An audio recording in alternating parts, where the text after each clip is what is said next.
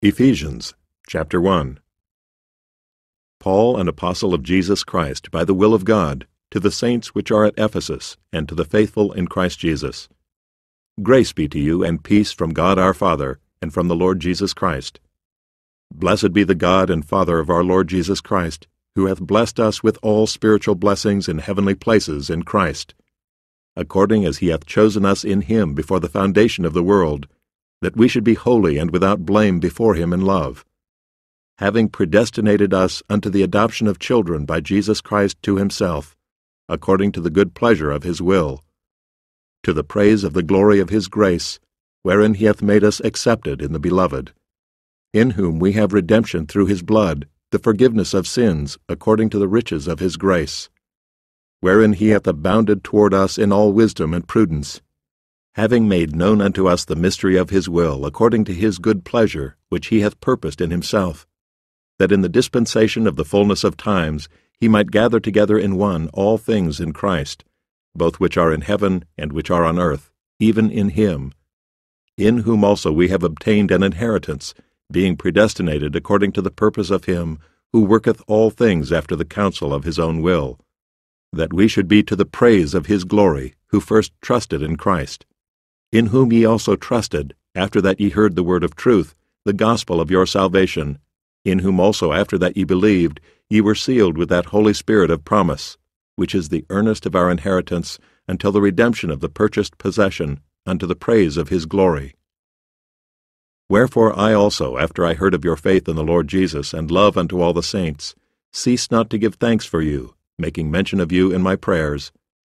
that the God of our Lord Jesus Christ, the Father of glory, may give unto you the spirit of wisdom and revelation in the knowledge of him, the eyes of your understanding being enlightened, that ye may know what is the hope of his calling, and what the riches of the glory of his inheritance in the saints, and what is the exceeding greatness of his power to usward who believe, according to the working of his mighty power, which he wrought in Christ, when he raised him from the dead, and set him at his own right hand in the heavenly places, far above all principality and power and might and dominion, and every name that is named, not only in this world, but also in that which is to come, and hath put all things under his feet, and gave him to be the head over all things to the church, which is his body, the fullness of him that filleth all in all. Ephesians chapter 2. And you hath he quickened, who were dead in trespasses and sins, wherein in time past ye walked according to the course of this world, according to the prince of the power of the air, the spirit that now worketh in the children of disobedience, among whom also we all had our conversation in times past, in the lusts of our flesh, fulfilling the desires of the flesh and of the mind, and were by nature the children of wrath, even as others. But God, who is rich in mercy, for his great love wherewith he loved us, even when we were dead in sins, hath quickened us together with Christ. By grace ye are saved, and hath raised us up together, and made us sit together in heavenly places in Christ Jesus, that in the ages to come he might show the exceeding riches of his grace in his kindness toward us through Christ Jesus. For by grace are ye saved through faith, and that not of yourselves, it is the gift of God, not of works, lest any man should boast. For we are his workmanship, created in Christ Jesus unto good works, which God hath before ordained that we should walk in them. Wherefore remember that ye being in time past Gentiles in the flesh, who are called uncircumcision by that which is called the circumcision in the flesh made by hands, that at that time ye were without Christ, being aliens from the commonwealth of Israel, and strangers from the covenants of promise, having no hope and without God in the world. But now in Christ Jesus ye who sometimes were far off are made nigh by the blood of Christ. For he is our peace, who hath made both one, and hath broken down the middle wall of partition between us, having abolished in his flesh the enmity, even the law of commandments contained in ordinances, for to make in himself of twain one new man, so making peace, and that he might reconcile both unto God in one body by the cross, having slain the enmity thereby, and came and preached peace to you which were afar off, and to them that were nigh. For through him we both have access by one Spirit unto the Father. Now therefore ye are no more strangers and foreigners, but fellow citizens with the saints and of the household of God, and are built upon the foundation of the apostles and prophets, Jesus Christ himself being the chief cornerstone, in whom all the building fitly framed together groweth unto an holy temple in the Lord, in whom ye also are builded together for an habitation of God through the Spirit. Ephesians chapter 3. For this cause I, Paul, the prisoner of Jesus Christ for you Gentiles, if ye have heard of the dispensation of the grace of God which is given me to youward, how that by revelation he made known unto me the mystery, as I wrote afore in few words, whereby when ye read ye may understand my knowledge in the mystery of Christ, which in other ages was not made known unto the sons of men, as it is now revealed unto his holy apostles and prophets by the Spirit, that the Gentiles should be fellow heirs and of the same body, and partakers of his promise in Christ by the gospel, whereof I was made a minister, according to the gift of the grace of God given unto me by the effectual working of his power. Unto me, who am less than the least of all saints, is this grace given, that I should preach among the Gentiles the unsearchable riches of Christ, and to make all men see what is the fellowship of the mystery, which from the beginning of the world hath been hid in God, who created all things by Jesus Christ, to the intent that now unto the principalities and powers in heavenly places might be known by the church the manifold wisdom of God, according to the eternal purpose which he purposed in Christ Jesus our Lord, in whom we have boldness and access with confidence by the faith of him. Wherefore I desire that ye faint not at my tribulations for you, which is your glory. For this cause I bow my knees unto the Father of our Lord Jesus Christ, of whom the whole family in heaven and earth is named, that he would grant you, according to the riches of his glory, to be strengthened with might by his Spirit in the inner man, that Christ may dwell in your hearts by faith, that ye, being rooted and grounded in love, may be able to comprehend with all saints what is the breadth and length and depth and height, and to know the love of Christ, which passeth knowledge, that ye might be filled with all the fullness of God. Now unto him that is able to do exceeding abundantly above all that we ask or think, according to the power that worketh in us, unto him be glory in the church by Christ Jesus, throughout all ages, world without end. Amen. Ephesians chapter 4. I therefore, the prisoner of the Lord, beseech you that ye walk worthy of the vocation wherewith ye are called, with all lowliness and meekness, with long-suffering, forbearing one another in love, endeavoring to keep the unity of the Spirit in the bond of peace. There is one body and one Spirit, even as ye are called in one hope of your calling, one Lord, one faith, one baptism, one God and Father of all, who is above all, and through all, and in you all. But unto every one of us is given grace according to the measure of the gift of Christ. Wherefore he saith, When he ascended up on high, he led captivity captive, and gave gifts unto men. Now that he ascended, what is it but that he also descended first into the lower parts of the earth? He that descended is the same also that ascended up far above all heavens, that he might fill all things. And he gave some apostles, and some prophets, and some evangelists, and some pastors and teachers, for the perfecting of the saints, for the work of the ministry, for the edifying of the body of Christ, till we all come in the unity of the faith and of the knowledge of the Son of God, unto a perfect man, unto the measure of the stature of the fullness of Christ. That we henceforth be no more children, tossed to and fro and carried about with every wind of doctrine, by the sleight of men and cunning craftiness, whereby they lie in wait to deceive,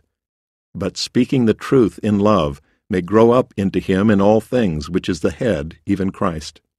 from whom the whole body fitly joined together and compacted by that which every joint supplieth, according to the effectual working in the measure of every part, maketh increase of the body unto the edifying of itself in love. This I say therefore, and testify in the Lord, that ye henceforth walk not as other Gentiles walk in the vanity of their mind, having the understanding darkened, being alienated from the life of God through the ignorance that is in them, because of the blindness of their heart, who being past feeling have given themselves over unto lasciviousness, to work all uncleanness with greediness. But ye have not so learned Christ, if so be that ye have heard him, and have been taught by him, as the truth is in Jesus. That ye put off concerning the former conversation the old man, which is corrupt according to the deceitful lusts, and be renewed in the spirit of your mind, and that ye put on the new man, which after God is created in righteousness and true holiness. Wherefore, putting away lying, speak every man truth with his neighbor, for we are members one of another. Be ye angry, and sin not. Let not the sun go down upon your wrath, neither give place to the devil. Let him that stole steal no more, but rather let him labor, working with his hands the thing which is good, that he may have to give to him that needeth. Let no corrupt communication proceed out of your mouth, but that which is good to the use of edifying, that it may minister grace unto the hearers. And grieve not the Holy Spirit of God, whereby ye are sealed unto the day of redemption. Let all bitterness and wrath and anger and clamor and evil speaking be put away from you with all malice. And be ye kind one to another, tender-hearted, forgiving one another, even as God for Christ's sake hath forgiven you. Ephesians chapter 5. Be ye therefore followers of God as dear children, and walk in love as Christ also hath loved us, and hath given himself for us an offering and a sacrifice to God for a sweet-smelling savour. But fornication and all uncleanness or covetousness, let it not be once named among you, as becometh saints. Neither filthiness, nor foolish talking, nor jesting, which are not convenient, but rather giving of thanks. For this ye know, that no whoremonger, nor unclean person, nor covetous man, who is an idolater, hath any inheritance in the kingdom of Christ and of God. Let no man deceive you with vain words, for because of these things cometh the wrath of God upon the children of disobedience. Be not ye therefore partakers with them. For ye were sometimes darkness, but now are ye light in the Lord. Walk as children of light. For the fruit of the Spirit is in all goodness and righteousness and truth, proving what is acceptable unto the Lord. And have no fellowship with the unfruitful works of darkness, but rather reprove them. For it is a shame even to speak of those things which are done of them in secret.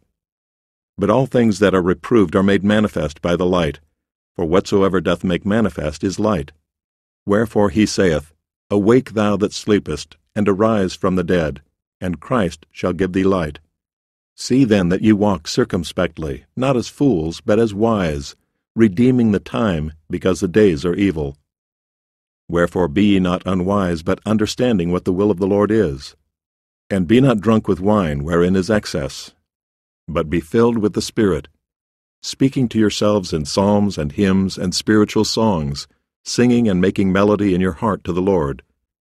giving thanks always for all things unto God and the Father in the name of our Lord Jesus Christ, submitting yourselves one to another in the fear of God. Wives, submit yourselves unto your own husbands, as unto the Lord. For the husband is the head of the wife, even as Christ is the head of the church, and he is the Savior of the body. Therefore, as the church is subject unto Christ, so let the wives be to their own husbands in everything. Husbands, love your wives, even as Christ also loved the church and gave himself for it, that he might sanctify and cleanse it with the washing of water by the word, that he might present it to himself a glorious church, not having spot or wrinkle or any such thing, but that it should be holy and without blemish. So ought men to love their wives as their own bodies. He that loveth his wife loveth himself. For no man ever yet hated his own flesh, but nourisheth and cherisheth it, even as the Lord the church. For we are members of his body, of his flesh, and of his bones. For this cause shall a man leave his father and mother, and shall be joined unto his wife, and they two shall be one flesh. This is a great mystery,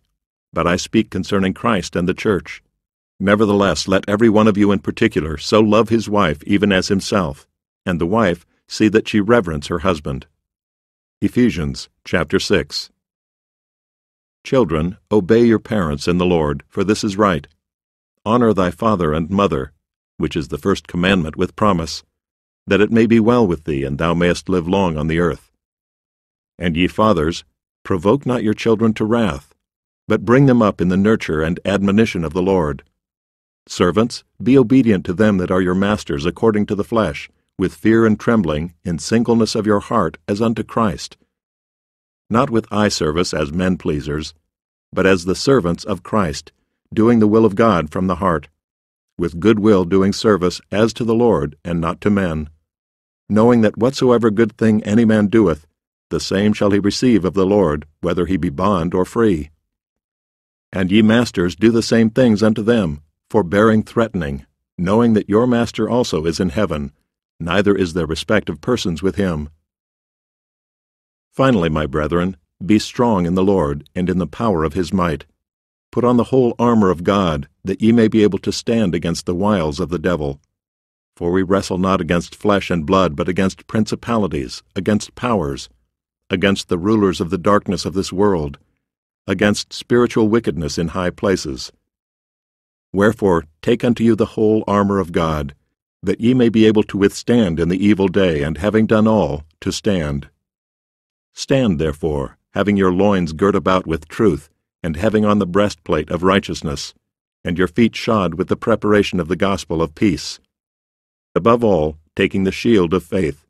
wherewith ye shall be able to quench all the fiery darts of the wicked. And take the helmet of salvation and the sword of the Spirit, which is the word of God. Praying always with all prayer and supplication in the Spirit, and watching thereunto with all perseverance and supplication for all saints. And for me, that utterance may be given unto me, that I may open my mouth boldly to make known the mystery of the gospel, for which I am an ambassador in bonds, that therein I may speak boldly as I ought to speak. But that ye also may know my affairs and how I do, Tychicus, a beloved brother and faithful minister in the Lord, shall make known to you all things, whom I have sent unto you for the same purpose, that ye might know our affairs, and that he might comfort your hearts. Peace be to the brethren, and love with faith, from God the Father and the Lord Jesus Christ. Grace be with all them that love our Lord Jesus Christ in sincerity. Amen.